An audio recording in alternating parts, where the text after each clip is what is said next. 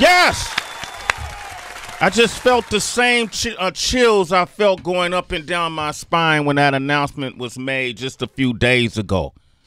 And I knew when she was crowned Miss America that at some point she would be in this studio with us today. And we would be blessed by her presence as we learned about her story, who this young woman is, and the trials and tribulations she's faced in her life to get to where she is today.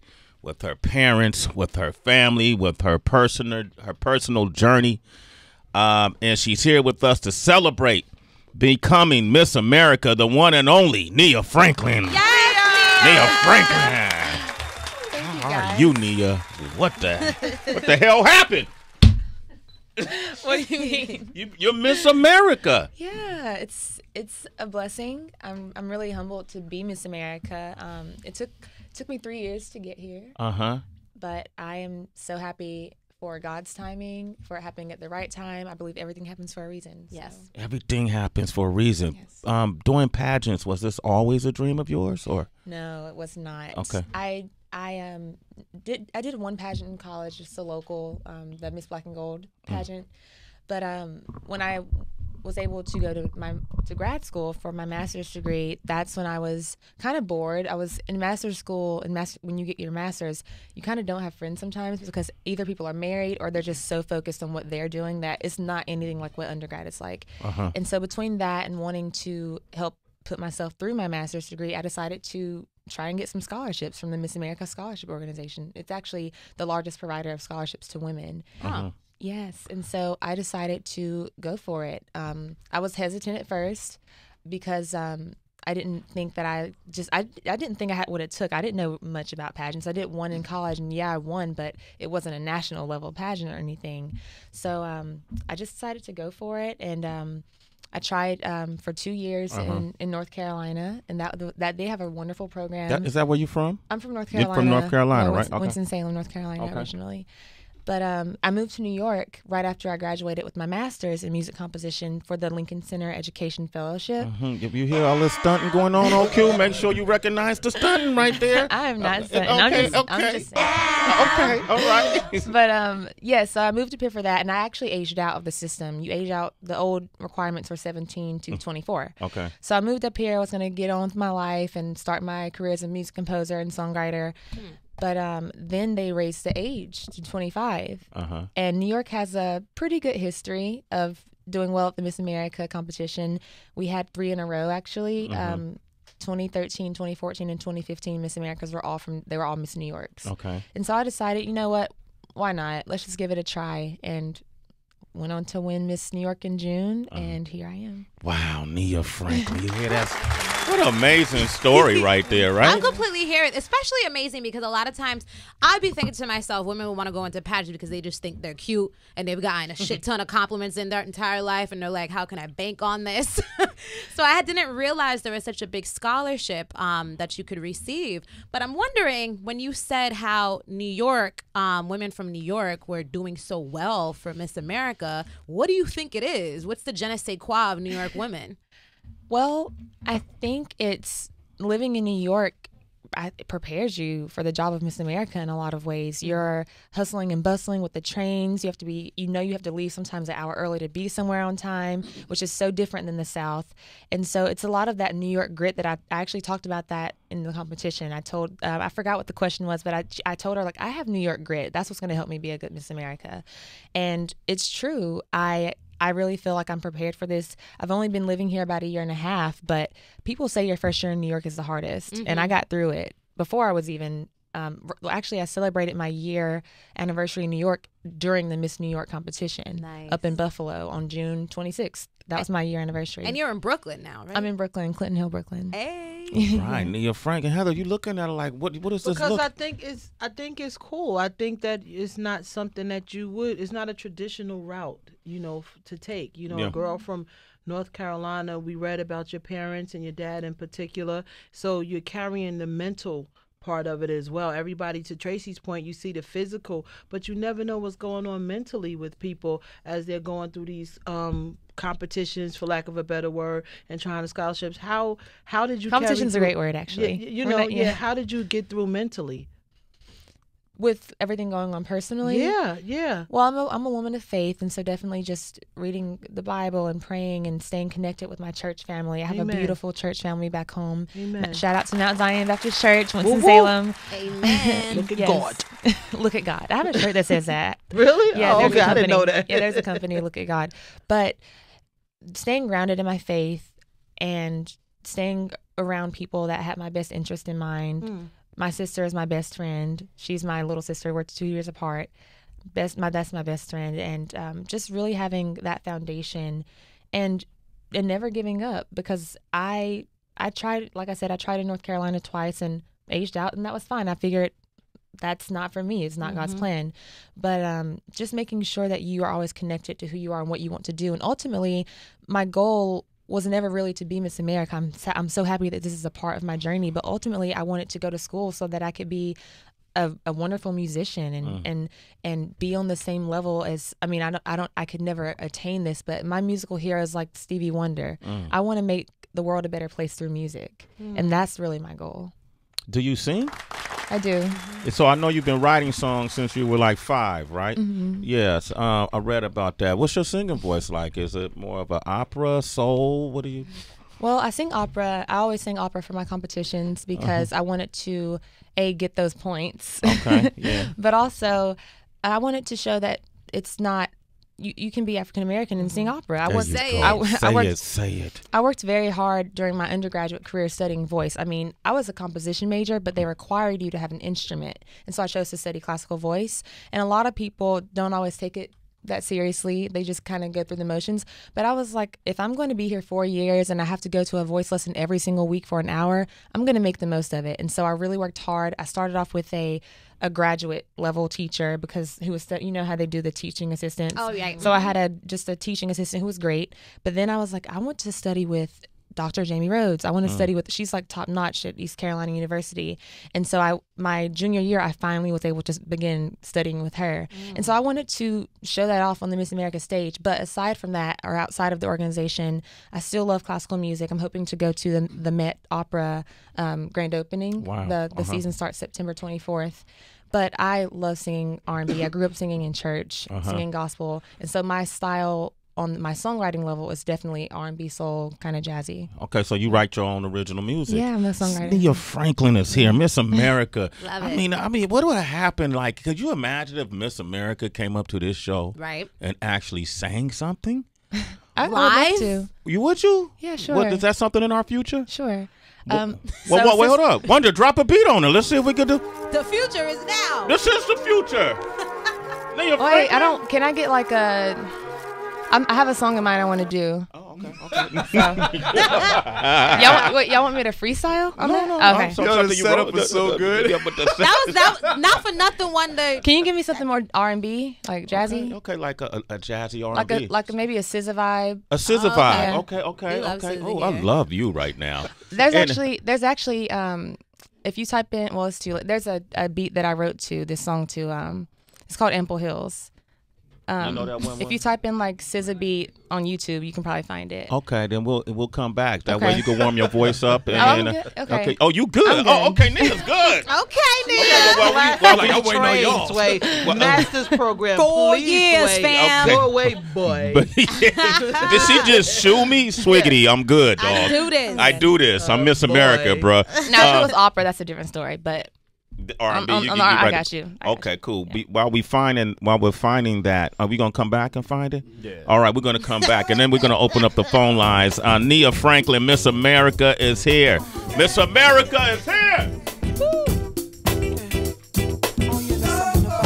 Yeah, Sway the Morning Shade 45. She's 2019 Miss America. Nia Franklin is here.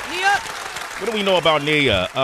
She earned an undergraduate degree in composition at East Carolina University. She attended the University of North Carolina School of the Arts for a master's degree, right? She lives in Clinton Hill, Brooklyn, currently. Okay, she was to the fullest. okay. She was awarded a Kenan Fellowship at New York's Lincoln Center Education and moved to the city. She's worked with Success Academy Charter Schools and remains a member of the Sing for Hope nonprofit. And she loves Stevie Wonder. Love Stevie Wonder, and she took up opera because she knew that African American girls should be able to take up opera, and then we could get rid of all of these marginalized attitudes about what we can and cannot accomplish. Hello. Right? Right. And seeing you up there on that stage, I have to say I took a lot of pride in it. You know, absolutely.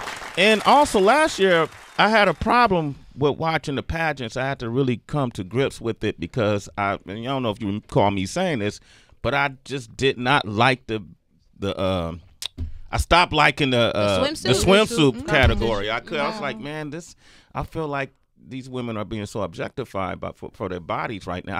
I couldn't get beyond that. And so I kind of stopped watching pageants. They didn't have it this year, right? No, and it's actually called a competition now. We're getting away from the term pageant. Okay, competition. Okay. Yes, because it's not just about your outward appearance anymore. Yeah. And it never was always just about your outward appearance, but now more than ever, it's about what you have to offer the world, what you have to offer the organization. And there wasn't a swimsuit this year because the board of directors decided that they didn't need it. You don't need to wear a swimsuit to earn a scholarship. Right? Good point. Yeah. So you mentioned aging out. Can you wait out? Is there a weight requirement? No, there's not. Oh, really? No. Okay. No. And then what about since it is a competition, you know, when you're in a competitive environment, man, people do a lot of underhanded things to knock you off your square. Come on. Some of them girls wasn't trying to throw you snacks. You know what I mean? Feed me snacks. Trying to throw you off your game. No, I mentioned in my speech right after I won how I am so honored to represent the group of young women that were standing on the stage with me, the other 50 women. And I truly was, because there's a lot of stereotypes about pageants, competitions, and they're not true in my experience. All of the girls this year were so nice to each other, so supportive, and it really is about women supporting women. And our hashtag as a class this year was actually "We Are Miss America," so we're strong and we're connected. That's okay, nice. All right. You know, Nia Franklin's here. She's going to do something for us momentarily, but first we got a game we do for our first time guests, and it's called the Mystery Sack. Go ahead and reach in. Dig deep, dig deep. Put your hands into Sway's sack. That sounds gross. It's Sway's Mystery Sack on Shade 45. And Miss America, you're Miss America now.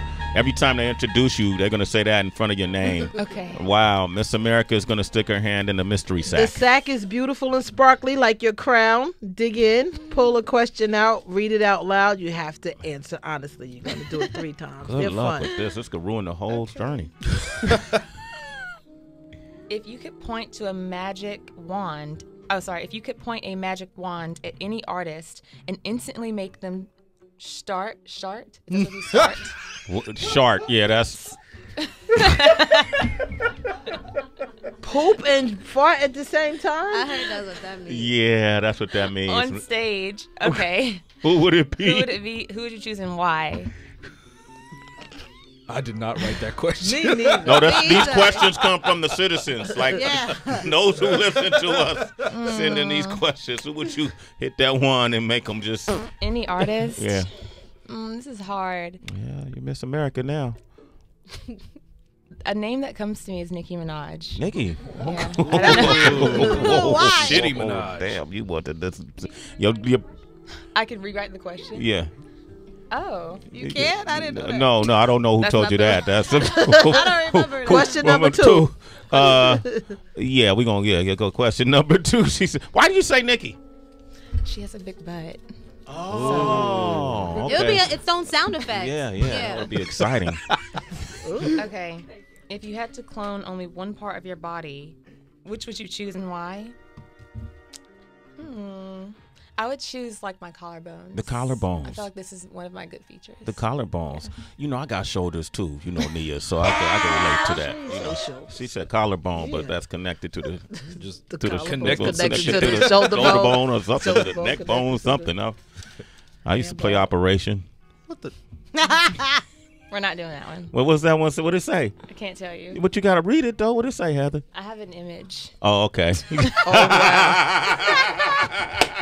I like it.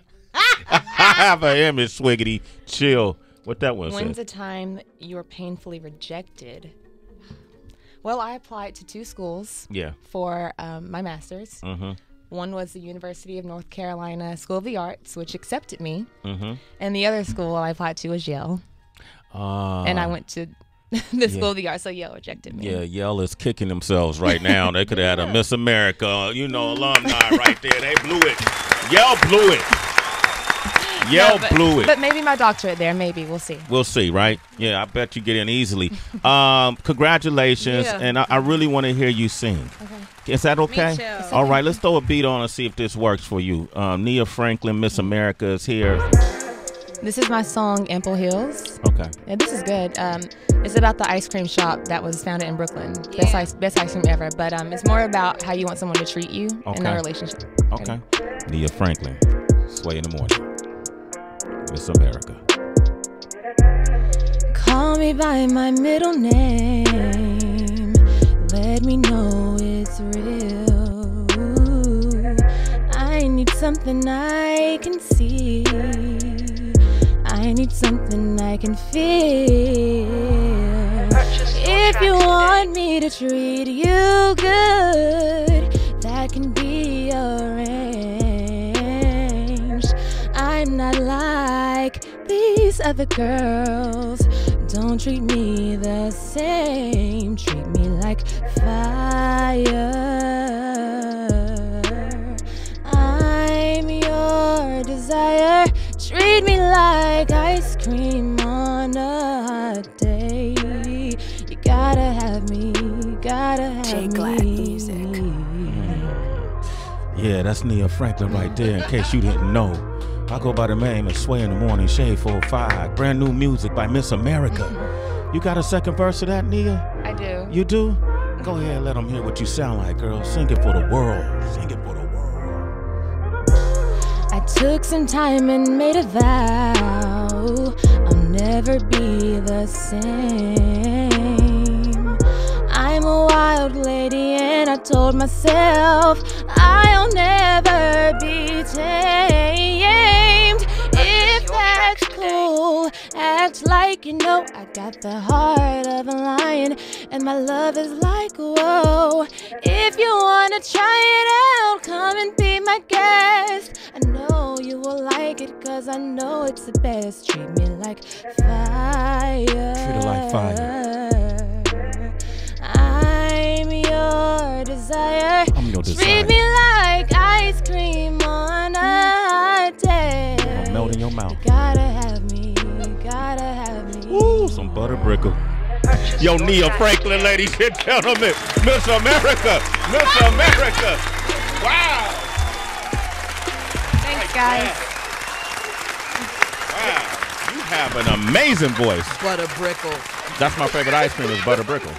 Oh, do you know Ample Hills? Yes. Oh my God. Come on, that's in Brooklyn. Yeah, my favorite is the Ooey Gooey.